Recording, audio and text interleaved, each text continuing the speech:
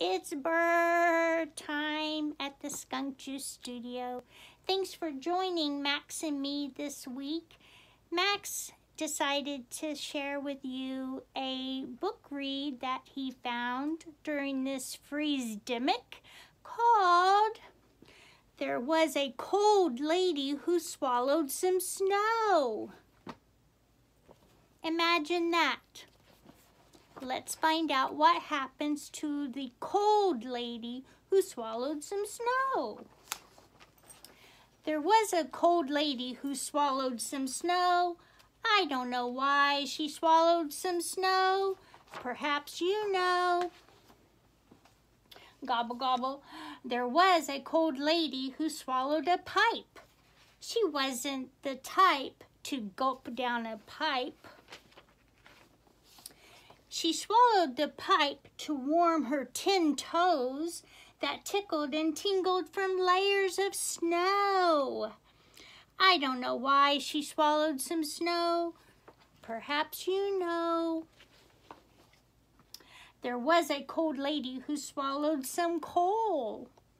What was her goal when she gobbled the coal? She swallowed the coal to keep her pipes glow. She swallowed the pipe to warm her 10 toes that tickled and tingled from layers of snow. I don't know why she swallowed some snow. Perhaps you know. There was a cold lady who swallowed a hat. Imagine that, a bright brimmed hat. She swallowed the hat before she froze. She swallowed the coal to keep her pipes aglow. She swallowed the pipe to warm her 10 toes that tickled and tingled from layers of snow. I don't know why she swallowed some snow. Perhaps you know. There was a cold lady who swallowed a stick, a long brown branch. What a pick! Crunch. She swallowed the stick to push down the snow. She swallowed the hat before she froze. She swallowed the coal to keep her pipes aglow. She swallowed the pipe to warm her 10 toes that tickled and tingled from layers of snow. I don't know why she swallowed some snow. Perhaps you know.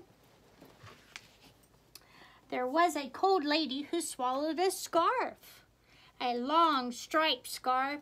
She tried not to barf. She swallowed the scarf because it was so cold. She swallowed the stick to push down the snow. She swallowed the hat before she froze. She swallowed the coal to keep her pipes glow. She swallowed the pipe to warm her 10 toes that tickled and tingled from layers of snow. I don't know why she swallowed some snow. Perhaps you know.